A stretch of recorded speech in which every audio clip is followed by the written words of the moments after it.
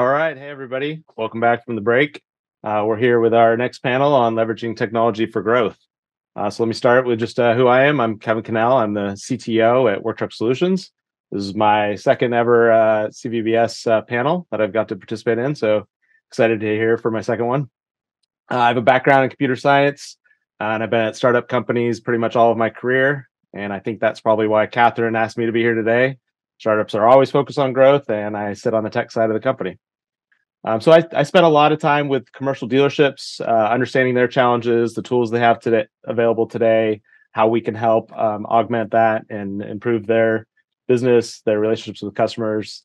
I also look at data and insights on vehicle movement, on-lot inventory, and share that with body manufacturers and distributors. And then, of course, with my own team, I'm looking at new technologies, the tech stack, addressing security needs, and also helping build and grow our team. So a lot of technology related items there, but I've got some more exciting people than me here that are doing some amazing things in the commercial space. So I've got Jameel Ghata, the Chief Strategy Officer at PAVE. Jameel has a background with new product innovation at Cox. He's worked at AI companies and a number of prior auto experience as well. We have Ethan Nadolson. He's the president and CEO of SOARR, founder of SOARR, I should say, which has a really broad offering for dealerships, from websites to digital marketing to national marketplace. Ethan touches a lot of it. And then Eric Foster, he's our panelist in the fintech space. He's the head of marketing and biz dev at Taycor Financial. And Eric's tied to a couple of us here. He's got integrations with his company at convoy.com and SOARR. So I'll let you guys take it a little bit further than I just did, and I'll go around the room. Jameel, why don't you introduce yourself? Yeah, thanks, Kevin. So as Kevin said, my name is Jameel Ghata. I'm the Chief Strategy Officer at PAVE. We're a digital inspection company that produces automated condition reports. We primarily focus on dealer inventory as well as commercial fleets. So really happy to be here today to talk about how technology has not only impacted our product and service, but the broader commercial vehicle market overall. So thank you, Kevin. All right, thanks, Jameel. Ethan, over to you at SOARR. Yeah, I'm Ethan Nadolson, and I'm the founder, CEO, and president of SOARR. We built SOARR back in 1995.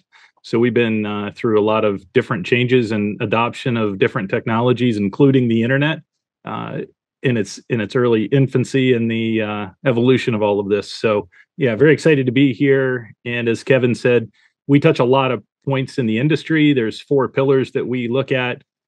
It's typically around inventory, but we do full dealership websites and other services, but inspect, manage, promote, and finance are our 4 pillars that we look at.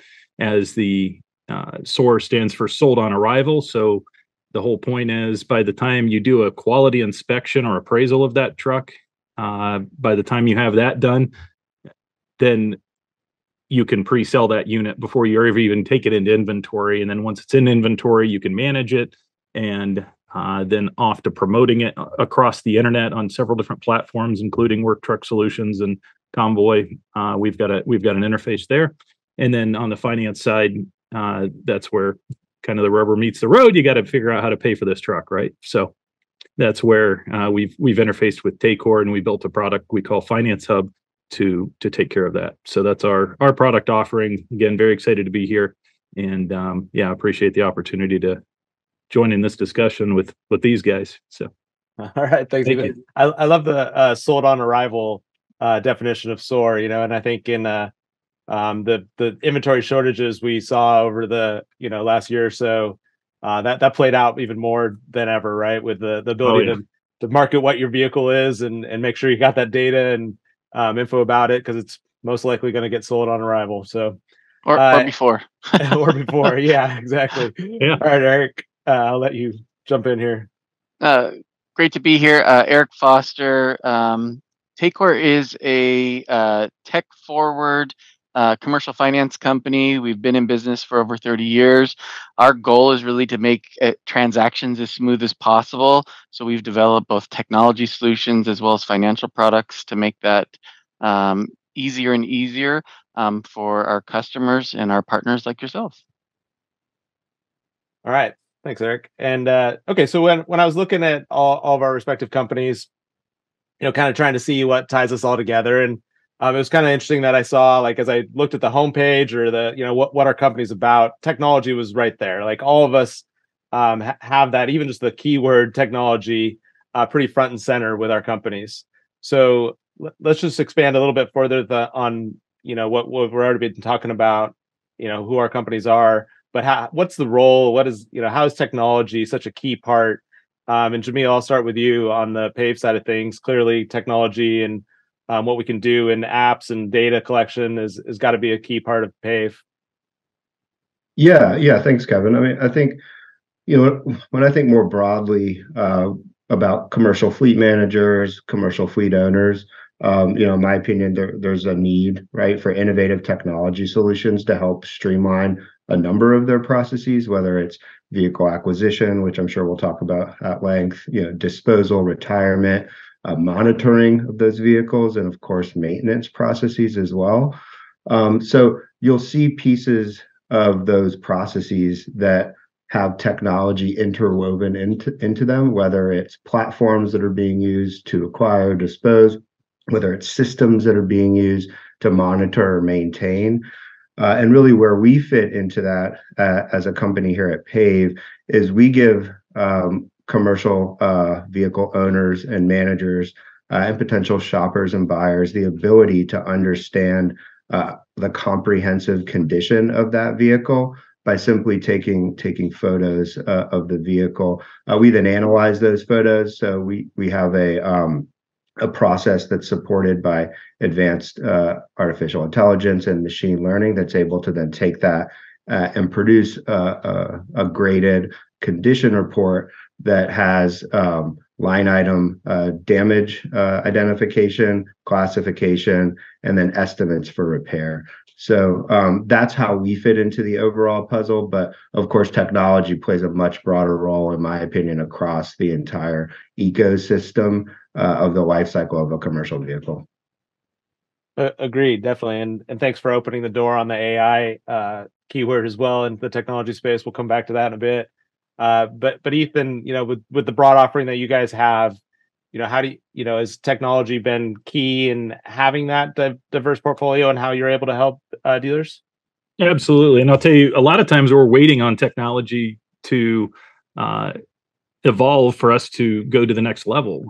For example, like I mentioned, we started in '95, but we had this concept that even back on the Blackberries and pocket PCs and everything, of being able to do an appraisal right on your phone, kind of like PAVE does, but being able to do that right on a smartphone of some sort. And back then, but we were just limited by the technology and the capabilities and the quality of the cameras. So some of it is just waiting for technology to catch up to the ideas that we have and be able to handle it. And I'm going to jump into the AI thing for half a second. I know we're going to talk about that more, it sounds like, but we're all watching AI and watching it evolve. And it's similar to back in the '90s when we were watching the internet evolve and technology evolve with iPads now and different technology that's in your hand that's more powerful than we could have imagined 30 years ago. And now we have that, and not only is that a very commonplace, which also had to happen before a lot of these things could happen, even some of the digital opportunities and security around, for Eric, like credit applications and things like that. I mean, all of that had to evolve and get to a point where it's not only feasible, and I think it's important to call out, technology for the sake of technology is not a positive thing. Technology for the sake of improving a process or something like that. We battled this years ago, watching 30 different platforms that you can put your inventory on. Well, okay, now you have to have somebody go to all 30 platforms and input their inventory, and there was no way. So it actually created a lot of problems for dealerships back in early 2000s, because now they had 30 platforms they were trying to keep up with, and the answer is they just didn't do it, or didn't do it well, and they were misrepresenting their inventory. And so as technologies evolved and APIs and all this got more advanced, it gives us the opportunity to do that. So I think I'm answering your question there, Kevin. Yeah, for sure. I definitely relate to a lot of different platforms that our customers, our dealers have to, use today to everything from the prospecting side all the way to the sale and financing side of things. And there's a lot. And so what I think about one of our missions is to help make that easier, right? Like how can, the technology that we offer help tie those things together better, or to, just make it easier to understand and navigate and get your job done. So Eric, what these companies are doing, it must help you on your side. So when it comes to fintech, technology is clearly, been something that's been helping enable fintech and what you guys do. Why don't you expand a little bit from there? Sure, absolutely. Technology is most certainly at the center of what we do. For the first and foremost, buying a vehicle or an upfit is a third party finance company involved. You have a buyer, you have a seller. It gets very complicated very fast, and technology helps to simplify it. Technology also helps to mitigate the risk associated with that transaction for the buyer. It helps provide transparency for the seller trying to win a buyer's interest in a particular piece of equipment, and most certainly helps us as the finance company mitigate risks for all parties, right? So whether it's what Jameel is doing in terms of being able to provide a quality inspection report, or what Ethan's doing in terms of being able to essentially diagnose what we're actually potentially going to be financing, and whether the vehicle it is today was the vehicle it was when it rolled off the manufacturing floor several years ago, is all very helpful to us underwriting a good deal that's sustainable. And without technology, I don't think our company would be where it is today. Yeah, absolutely. One thing I wanted to make sure is that the audience knows is that hopefully you've got a little bit of a taste for how all these companies are leveraging technology, and I'm hoping that you all get something out of this as well. So anytime today, as we're going through the topics we do, feel free to put questions in, and I'll try and call those out, and whether it's a technology broad question or something specific for one of our panelists, feel free to put those in. All right, so Eric, one thing that you had mentioned to me last week when we were just catching up was that in the commercial space, technology seems to be moving faster. And, you were talking a little bit about how it's due to the needs of businesses, right? Like to make my business more efficient, how can you help me as a company? So is that something that you are seeing play out? Yeah, absolutely. I think, when we look at adoption curves, there's been massive uptake of the Carvanas and the Vrooms and the Shifts of the world. COVID definitely helped, I think, drive market penetration for those business models. But the one factor that I think exists and is innate to a commercial acquisition versus a personal acquisition is the fact that there's no emotional tie to that purchase. You are very much, as a business owner, buying something to solve a problem, and it's a very practical decision. And the more you can mitigate risk and the more information you have to make an informed decision, the better. And as a result of that, I think what we're all doing in terms of unlocking the potential of big ticket transactions online for commercial is naturally leading to a greater and deeper adoption across all levels of the market. Yeah, definitely follow you on that, and I'll kind of continue the conversation in two different directions. So, for you, Ethan, I feel like are you seeing that commercial need for technology the same as kind of Eric seeing, and Jameel, like I imagine you're more pushing like technology. Look what we can do with PAVE, and look how you can improve your your business with the technology that we can provide. And I'll start with you, Jameel. Yeah. Thanks, Kevin. So I think, when you think about commercial vehicles and commercial fleet owners,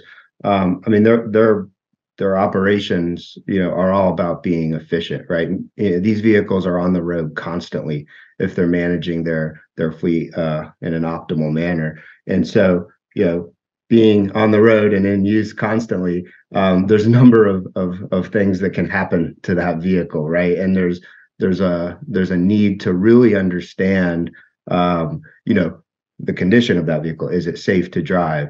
If there was an event, what happened? How did it occur? What is my liability? You know, what do I need to do to repair the vehicle? So I think if you focus on the maintenance aspect and the monitoring of commercial fleets, technology plays a really, really interesting role in that. And it allows, in my opinion, the fleet owners and the operators to be more proactive. So if you have simple tools, where, you know, you just like our tool as an example, where you're just taking photos of the vehicle and that's all that's required, you're really de-skilling a process that in the past required wait time. You know, you had to schedule an inspector. You had to wait for them to come out as expensive, right? And so, you know, instead of having to be reactive towards how you manage the condition of your fleet, now you're able to be proactive, and at any point in time, you can understand the current condition of that vehicle. So I think that's just a comment about how you can become more efficient and more proactive with technology as you look to manage your fleet of commercial vehicles. And yeah, thanks, Jameel. And Ethan, same conversation. You know, are you seeing that technology adoption in the commercial space, and for you particularly in the heavy duty space? Are you seeing that? From your opinion, you know, growing faster? Absolutely. And I think, you know, there's several factors. You know, everybody points to COVID, and I do think that COVID had a lot to do with pushing us forward. But I think the trend was there anyway, and not just in the remarketing of the assets. I think that's a big one. As you know, Eric was talking about Carvana and some of these other platforms. That's definitely a direction our industry's been headed. But see, there's again a disconnect. But back, my father, when I was creating SOARR and pushing all those things, my father was like, well, no one's ever going to really buy a semi truck over the internet, because you got to touch it and feel it. And you know what? That's been true for a very long time. And I think that is changing now. And we're right in the middle of it.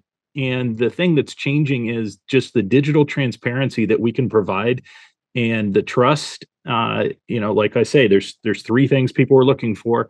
And Kevin, you hit the nail on the head earlier, and Eric kind of followed up on it. It's not an emotional transaction. It's a business need. That's why they're buying the asset.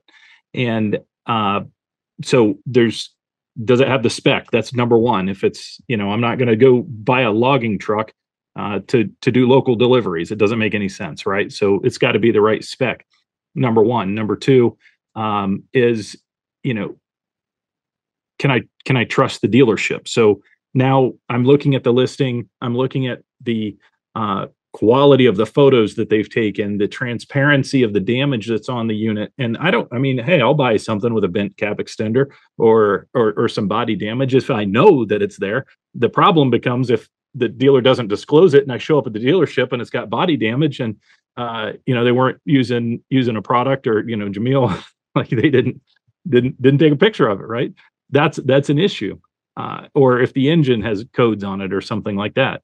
So as that digital transparency becomes more commonplace, I think that's important. And then the third is, you know, then how do I buy it? And those are the three things that every buyer is looking for. And certainly there's different buyers out there. Maybe some of them are, you know, have to go put their hands on something. But for us to get to this true digital environment, those are the three things that have to happen, and those are happening now. And we have that because now they have a process where, you know, our whole concept is that they can shop, look for, and buy a truck from the bunk of their truck.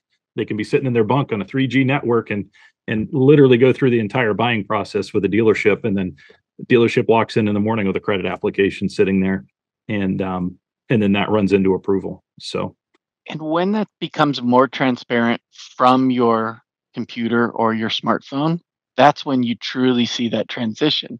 Because if it's easier and safer for me to buy virtually, that's when I'm going to elect to buy virtually versus in person. I don't have the pressure. I have the time to really contemplate options, and I can make a more informed decision. And I think those are factors that are so critical and that are leading to e-commerce being a at least part of that buying decision in online transactions for commercial customers. Yeah, yeah, I agree. I think I'll just add, also, to your point, Eric, about retail. So, when you think about the frequency of the process or the frequency of the acquisition or the disposal, on the commercial side, of course, it's much more frequent. And so, the adoption to try to figure out ways to do that more efficiently, more effectively, with transparent and symmetrical information, is on the table, and I think people are definitely open to it, as opposed to perhaps when you look at one of us or the retail sector, those transactions occur once every 3 years in a longer time horizon, and so they're more invested in it, and maybe they just want to make sure that they do much more shopping, much more in-person sort of assessments of the vehicle, and they're less concerned with making sure it's efficient and effective. Yeah, the new car smell's still important. Yeah, Ethan, I agree that things have moved pretty quickly from this is never going to happen, a transaction online in our space, and clearly it is happening now, and some dealerships I feel are embracing that, and we talked a little bit about that. And I liked what you were saying about transparency being really important. One of the dealers I've spent some time with was Dan, who was a panelist from Reichert earlier here today, and he one of the things that I liked that he was talking about was his dealership's mentality around helping the small businesses in their area, and his ability to know more about that customer's fleet actually helps him serve his customers better, whether it's the usage data, the fleet, and the for on the repair side, or when or his mobile service. There's just a lot of that transparency being there helps him. So Jameel, like I'll let you start off on this one. So do you see a change there in the or importance there in transparency as a dealership, as we're talking about here? Yeah. I mean, I think, look, anytime you understand your customers and your clients better, that helps you as a service provider, whether you're a dealer, whether you're a fleet services provider, a commercial fleet services provider, or anything in between. Understanding, doing customer discovery, understanding the problem, understanding how their business works, right? That's going to help you make sure that your solution is a good fit for them overall. And yeah, I think as it relates to purchasing vehicles remotely online, to your point, symmetrical and the symmetry of information for both parties is important. And so, I think from a listing perspective, making sure you not only understand exactly what type of vehicle that is, whatever sort of upfit it's had, where it's been in its useful life, but also augmenting it with what can we understand by analyzing the images of that vehicle that maybe we can't get from other information sources, from a VIN decode or other things like that. And then on the buy side, any sort of protective products that would allow peace of mind would certainly help further the share of the pie of online transactions, in my opinion. And I'll just add that I think transparency is critical, but I think the next phase is about empowerment. I think the next phase is about I can configure the vehicle I want better online than I could if I was sitting in the store trying to understand all the jargon that somebody at the dealership was speaking at me with, or being able to, as a dealership, and being empowered by being able to provide in-depth information about extended warranty, or being able to participate in the actual financing itself. And I think where technology is headed is that empowerment of both the consumer and the seller to ultimately buy and sell a better product for the need of that particular customer. And that is very important, I think, to our commercial customers. Yeah, I like that, empowering the buyer, and I think that applies tremendously to the commercial space, right? There's a lot of unique needs of that small business and how they, want to use their vehicle. And maybe if you think in the past, you might dealing with a regional area that, only tries to push like a certain type of manufacturer, or, whether it's a refrigeration unit or the crane, or, like you think that there are a lot of different manufacturers across the country that might be more beneficial to your small business's needs. And so that plays right off of what you're saying, Eric, is that empowering that buyer to get more information about what this vehicle has or what are other options that are out there. Ethan, do you see on the heavy duty space, and how are you guys, helping, that transparency to your customers in the dealerships? Are they adopting that same mentality? Kind of, what do you think compared to the light and medium duty OEMs? Yeah, I think for sure. And, the heavy duty space is very relationship driven. And I mean, the commercial truck business is in general, especially over like the retail environment where, it's a little bit less on the relationship, should be more on the relationship, but on the commercial truck side, you're trying to sell them their third truck, is what we always say. I'm not trying to sell you your first truck. I'm trying to sell you your third truck because you want them back and get them back in the door, right? Or the fleet, you want to keep their business, or whoever it is. So I think the relationship's always been important. I think that the speed at which you communicate, unfortunately, back when the fax machine came out, it was a game changer, because now you can fax something to somebody and they can get the information quicker. Then FedEx, you could send them photos in the mail overnight and they could get it the next day, was a game changer. The email was a game changer. And now that we're kind of taking that and evolving it, Kevin, I think really all the fundamentals are there. The fundamentals of what we do are still the same, and those are not really changing. It's just we're making them a better process, a more transparent process, because in the past, the customer would have to come to your lot, they'd look at the truck themselves, they'd walk around it and do all that. And we're just removing that step from the process and just making it easier and better for the client. And eliminating those geographic constraints that was inherent with that model. Now you can buy across the country and you can find the best deal, not just within your local area, but literally within the continental United States. Or I would argue even best spec, Eric, right? Yeah. So to your point, so I think it's also best spec, because we've had dealers from Alaska buy trucks in Florida because they could find the right spec.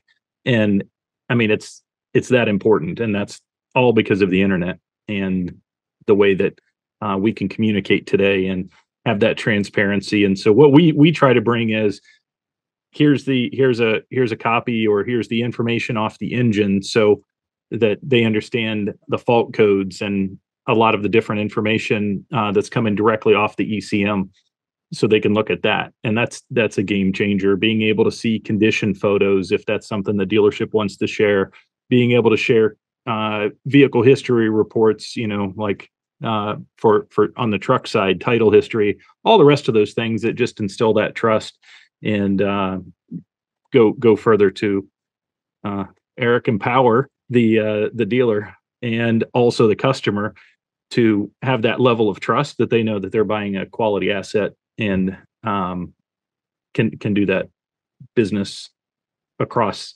the country, across the globe. I mean, it doesn't matter where you are anymore. Yeah, I can't imagine. A ways back, you'd think if there would be too many sales from Florida to Alaska.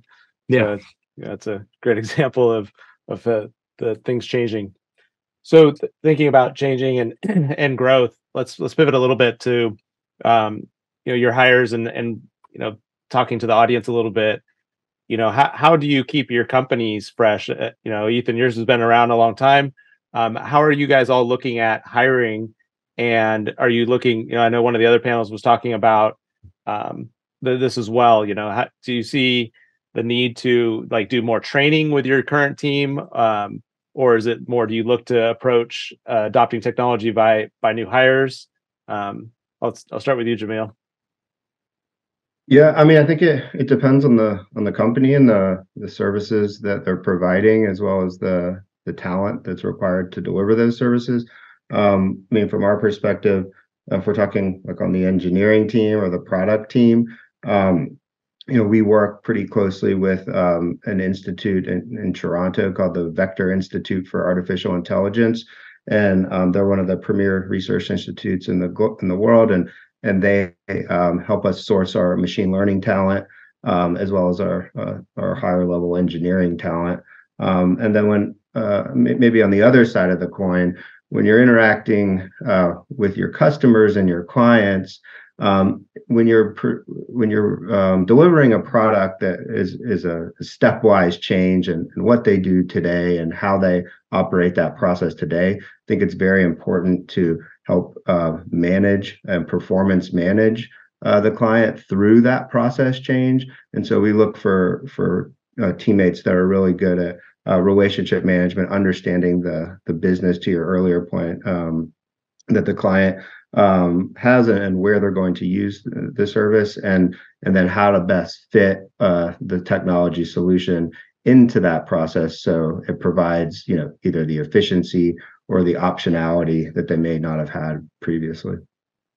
Yeah, it sounds like you have a pretty knowledgeable skill set at the company. Just thinking about even the need to go to an AI company to find people that are strong on machine learning.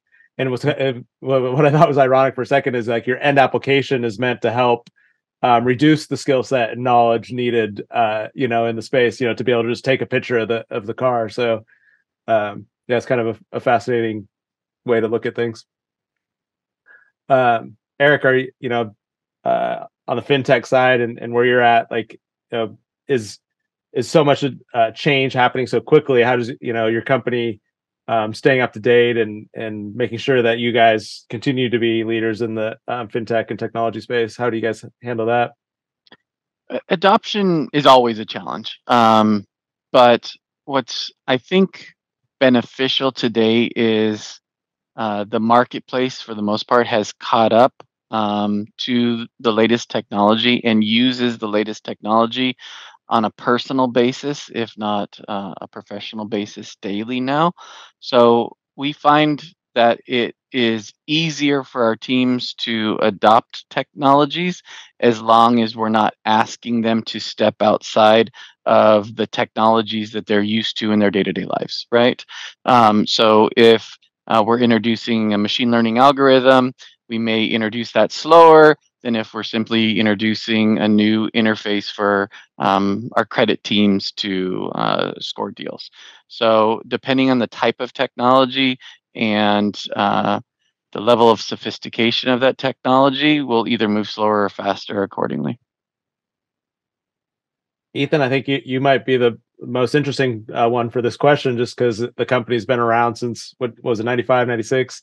Yeah. And the world's changed so much, technology's changed so much. How are you keeping SOARR at the forefront of all this? Yeah, I mean, we're very technology forward. So we're always looking at, like I said earlier, where a lot of times we're waiting for technology to catch up with our ideas and where we want to go with it. And so, whatever iteration you see of our system, we're probably 4 or 5 down the line in our thinking and our road mapping of whatever you see today, at least, and not only in our core products, but also in our other paths that we're going down. We've got more ideas and more directions than we have time to do. So, that's it. And as far as the technology side goes, I guess let me kind of back that one up a little bit and say, as we hire, the most important thing to me isn't your degree, because the degree doesn't necessarily mean, and I know there's a lot of people that are going to disagree with me on this potentially, but it's not the degree that I'm looking for. The degrees are fantastic. I mean, I'm not downplaying any of that, but what I'm looking for is somebody that's passionate about their trade. And to give an example, we had somebody come in to interview for a position in our web development side, and they're a graphics artist, and they came from a very well-known local graphics art school, and they had all the right things. And we sat down with them and we were talking to them, and our strategy is to get people more comfortable, take them to lunch, see how they treat the servers, see how they treat people out in the wild, and because that tells you a lot about somebody. And we were talking to this individual and just got comfortable, maybe a little too comfortable. And they said, well, man, I really got burnt out on doing graphics when I was at school because they just had us do them over and over and over. I'm like, you're not the right guy for us. I mean, if you're burnt out, and we ended up hiring the guy, you ask him, what do you do? And, someone will be like, oh, I program on the side. And what do you do for fun? I build video games, or I do this, or I do that. It's like, okay, well, you're passionate about what you do. The guy we ended up hiring, he and his friends get together on the weekends and draw comic books. It's like, okay, well, you're our guy. So we're looking for that passion in people. And, when you find that, then you can direct it. You can teach them, you can mold them. We can teach them about trucks and our clients. And if they're passionate about what they do, I think that's important to us. I did talk to a dealership recently, and it was pretty interesting, and I really like what they had to say, because they said that they had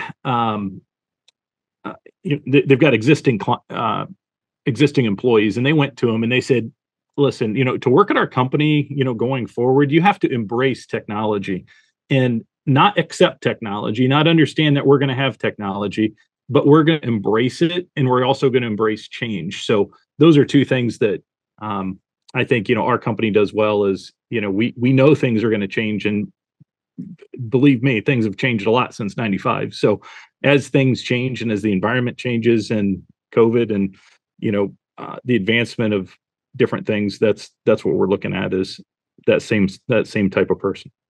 Yeah, no, I like that, Ethan. And, I relate to it a lot myself, with passion being key, and when I think of hiring developers, I like that developer that is doing the side project, right? It gets together with their friends and is working on some project, as opposed to the person that comes in and is just like, oh yeah, the biggest project I've done was this school project, and it's like, Yeah. Okay, like, you had to do that, but what was your passion around, this space that you're in?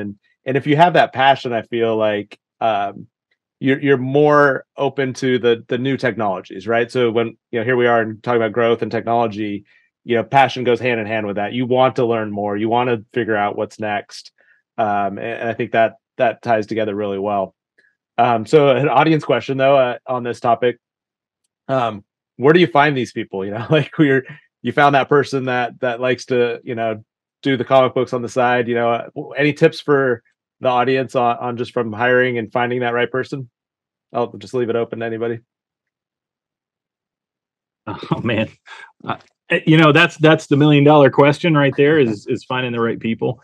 And we use probably a lot of the typical sources that people would use to go get resumes and all of that stuff in, and then also just through relationships, job fairs, colleges, things like that would be places we would look. But I think it's, for us, it's just more about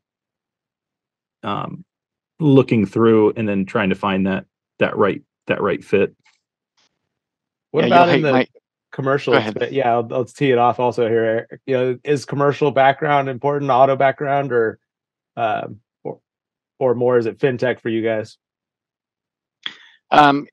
You'll hate my answer. I mean, 18 years in technology, you develop a professional network, and a lot of the times we source people just through people we know within the industry. But yes, when it comes to hiring outside of just technology, having some experience in commercial lending or some experience at a dealership level is extremely valuable, because ultimately those are our partners. That's our audience. So, yeah, makes sense. Jameel, anything you want to add? No, I think I'll just, add on to Eric's point about the network effect. I think if you have a people leader or talent development team that's really proactive about putting content out about your company from a recruitment perspective, and building that roster of who's going to be potentially next, in line to be on the team, and just continuing that cycle. Then there's a way for you not only to leverage your personal network, but for the company to build a bigger network. And then you can leverage that when roles do come open, or you have a need to hire new folks. Well, I think to the audience, what we're hearing here is that when it comes to hiring, traditional and relationship and networking still applies. So yeah, unfortunately. Yeah, LinkedIn's a good one. Maybe there's some opportunity there. All right. So one of the things that came up about the transparency and data sharing that made me think about it is security. Is there a concern from keeping data secure, or is that a threat to you guys, or is it something at the forefront of does that go hand in hand with the transparency we've been talking about? Obviously, for you, Eric. I mean, it's more critical than ever. Yeah. Our team has to get it right every minute of every day. A hacker only has to get it right 1 minute. And that is an ever increasing challenge. There's more attacks than ever before. And so whether it's our online finance application being encrypted or our data being encrypted, both at rest and in motion, like we're having to think about all aspects of that. We're having to think about all aspects of our cybersecurity, data protections. Thankfully, if you are building your infrastructure in a cloud environment, a lot of the cloud service providers are already providing you with high levels of security, but it just takes one well-worded email to be clicked on, and all of a sudden you've introduced a virus. So it's something we're constantly battling. Yeah, agree. Either Jameel or Ethan, any impact for you guys? I think Eric answered that well. I mean, I think depending on the process or the information that you're looking to secure, there's, to Eric's point, established protocols that you just need to remain compliant with, as well as to Eric's point, if you leverage cloud services, there's just a litany of services and bolt-ons available to help you there. I'll say one thing that we make sure of at our company is that we're being responsible about PII. And so we have not only ways that we sort of use technology to mask personal information to only really accept what we need, but then if we do take that in to effectively secure, store, and remove it from the system when it's most appropriate. Yeah, overall, just a necessary piece of what we're all doing.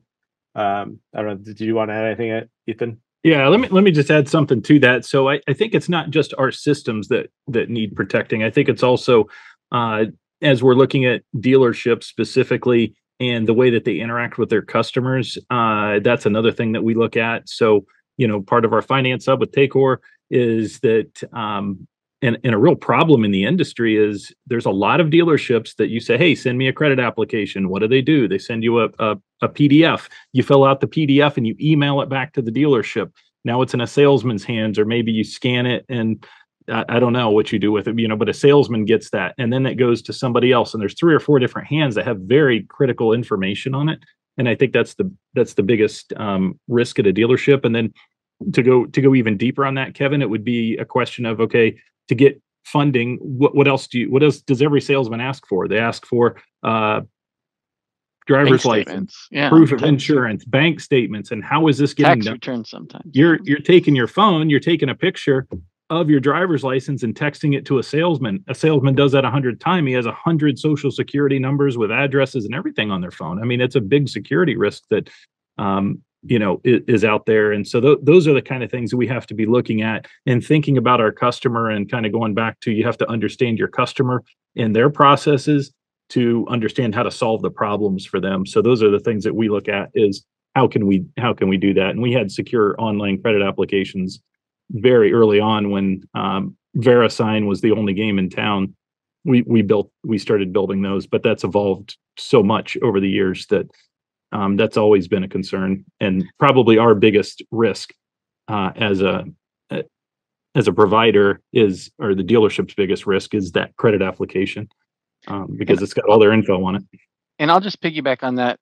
Simply because you can create an online form doesn't mean you're creating a secure online form. And I think there's a big gap in understanding of you can get the job done, but what exposure are you giving to your organization as well as your customer by not actually following the appropriate steps? And it sounds like you see that a lot, Ethan. We see that a lot as well. Absolutely. Well, I'm sure that we could have a whole panel on security, so I'll try not to take us down that too far. So I'll pivot a little bit here. So, when I think of startups, and especially in the technology space, and we're all more on the software side of things, sometimes you're starting out with, trying to solve a problem, but you're really more excited about like ultimately getting to another point. And Ethan, you kind of opened this door and topic in my mind of like the fact that you're working on 5 or 6 things down the road. But what the question is, like, what are you excited at your company that's coming? Like, is there a somewhere you're hoping to be able to grow into, or that you're working on, or that you're comfortable sharing or talking about?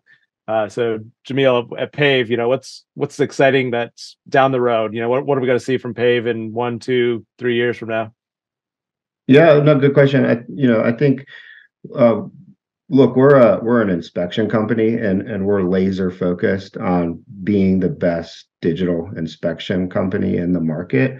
And so as that process evolves, there's lots of ways that you can learn more about the vehicle, right? So, vehicles are becoming more connected. There's ways to ingest that information. And so we can not only understand the cosmetic condition of a vehicle, but also any mechanical fault codes, and have the ability to translate them into plain English that then gets the clients to a more comfortable place assessing the condition risk as it relates to the overall value for the vehicle.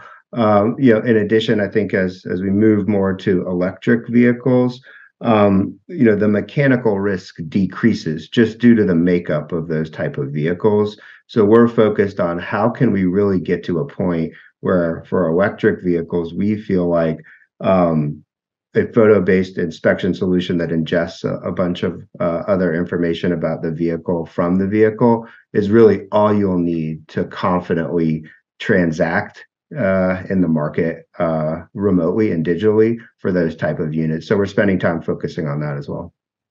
Do you think that what you're doing and similar companies doing is actually having an impact back into the manufacturing side of things?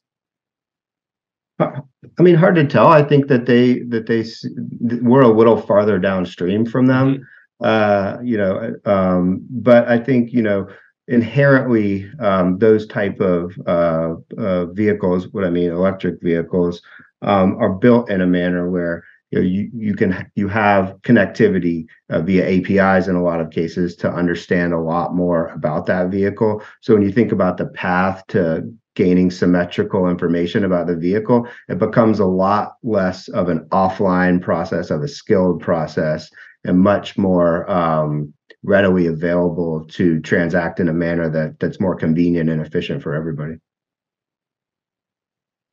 All right, Eric, what's down the road? What are you excited about? Where's the technology growth coming at Taycor? Honestly, I'll answer it both 2 different ways. So we're very passionate about making sure more customers get approvals. And so on the finance side, we're always looking for new financial instruments, new financial tools, new ways to help more people qualify. And then on the technology side, we're moving from transparency being a real key factor of what we're trying to build to empowerment. And empowerment, I think, is going to be the theme for us for the next couple years, because the more we can empower the customer and the more we can empower the dealership, the better transaction, the smoother transaction, and the happier buying experience people are going to have. And at the end of the day, what I'm passionate about is figuring out how to make it as easy to buy a dump truck online as it is a pair of shoes. And that's what gets me up in the morning. So yeah, what do we need to do on SOARR and on Convoy to make that easier for your side? Keep collaborating. Let's keep working together. Let's keep integrating. I think the more We have transparency from tools like Jameel and the diagnostic tools that Ethan has, the inventory tools that you both have, your ability to amplify that message to customers earlier in that buying cycle so that we can get that credit evaluation done sooner rather than later. Ultimately, all of that, plus figuring out the transportation and the inspection and all of that, and the insurance, is all going to lead to this reality being accomplished, right? It takes a village, as they say, and this is a good panel of villagers. Yeah, for sure. Yeah, it is. I think that's a good audience takeaway, right? Is the collaboration. It's come up a couple times with just the amount of technologies and tools out there, and so us collaborating and the audience here as well. I think you can take that away. All right, Ethan, though, your turn. What are these 5 new exciting things, or at least one of them that you got coming down the road? Yeah, some of them I'm not going to talk about, but some of them are really along the lines of just making, our passion is, and what gets me up in the morning is, and what I've been doing for years is just looking at dealerships and trying to figure out ways to make them more efficient and effective in what they do, and how they can communicate better. And that's through collaboration with, you guys, collectively on this call. That's through other partners that we have. So I think what over the next several years, what you're going to see from SOARR is us just tightening up that whole circle, pulling in partners that are really good at what they do, increasing our view into a truck, as far as even going to work with somebody to start to look at fault codes and then understand like what part it's going to take, and then tying that back into a DMS system to see if they have parts availability, and just that efficiency of dealership operations and the communication within the dealership and also to the customer. Those are the kind of things that we're going to be really focused on, while also focusing on our efforts to identify quality prospects that are out in the marketplace, so that we can tie customers to trucks and trucks to customers.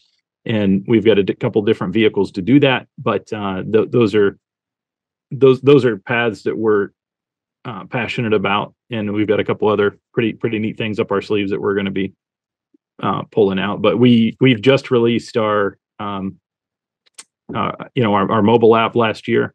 That was a big one, our finance hub, and we've released a couple other products in the last year. During the COVID time, dealers weren't really looking for ways to market their inventory, so we went into a lot of development mode, and we developed a whole lot of stuff, and we're rolling it out, and continue to as we move forward. So that's all right. Well, excited to see what's coming there, Ethan. Yeah.